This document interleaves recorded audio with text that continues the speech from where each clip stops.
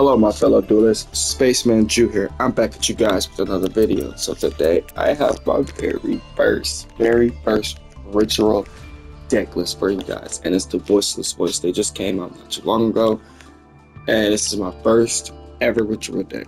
I normally don't like the mechanic because it's really convoluted and it takes a lot to do, but this deck is very simple, straightforward, easy to the point, just very streamlined, especially for a ritual deck. It's just very easy, and I liked it.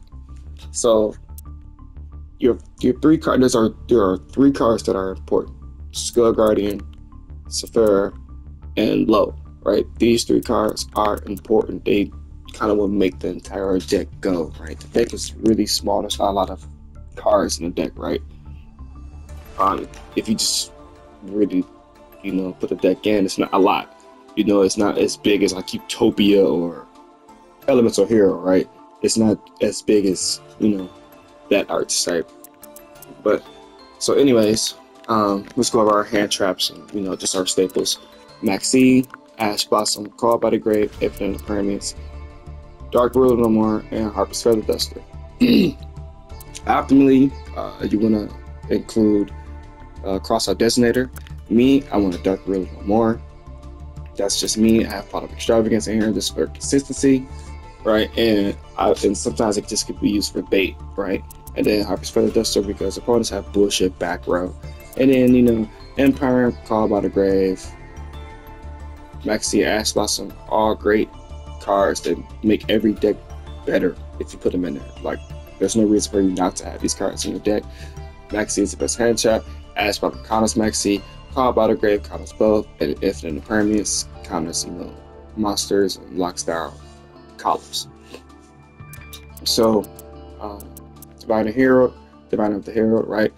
This card is important because if we don't have low, we can get low into our hand. It's a little combo that we can do with that.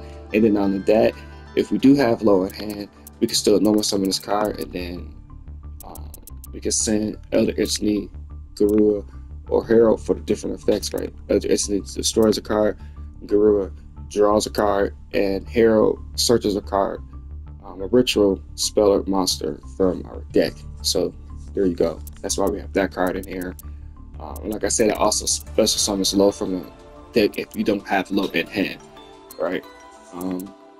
Now a really strong card is Severus, the Ancient and Ascendant, and the reason why is because what's not printed on this card is a once per turn.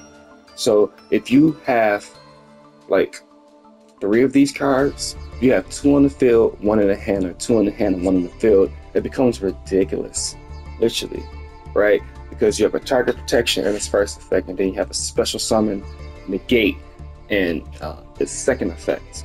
And it's not a once per turn. And what's most importantly is what is also not printed on the card, its first effect. It says, when your opponent activates a card or effect that targets a monster, not a voiceless voice monster. This is any monster that you control. So theoretically, you could use this card in any deck just to discard it for the negate activation. Literally, you could just use this card. There's no downside to it. I believe that they're going to ban this card eventually, or like limit it or semi-limit it, because this card has so much potential. It can be used freely in any deck. It protects any monster of any archetype. It doesn't matter. So just think of the potential. If you have, 1 in hand and 1 in the field, right? You discard it, right? That's one effect. You got your target protection, and then on the field, on a special summon as a monster, you return it to your hand, you get the second effect, and then the first effect is ready to go again. So it becomes deadly, and then especially with Severus, the Dragon's Sage, it's easy to get a copy out. It's easy for you to have 1 on the field and 1 in the hand due to this card, or 2 in the hand and 1 in the field due to Dragon's Sage. It's ridiculous. That card has a lot of potential within this deck. I'm including 1 because I play Sephira, the Divine Dragon. Now you don't have to. I like to be versatile in the way that I play, which is why I have Harpy's Feather Duster, and I also have one of the Voiceless voice traps. Radiance, and Guardian, because I like to be a little bit versatile. And besides, we have ways where we can, you know, can add these cards back to the hand with Blessing. So you're not really pressed to have copies, you know, multiples of your spells and traps, right? Because you have a way to recur it. Extra deck, right? We already went over the first three. We have Burn the Floor. In this case, we can make it off of our Diviner Herald. Typhon, because it's just like the new Zeus. One Leak Karibo, Secure Gardener, One Relinquish Anima. The reason why we have these is because Low is level 1.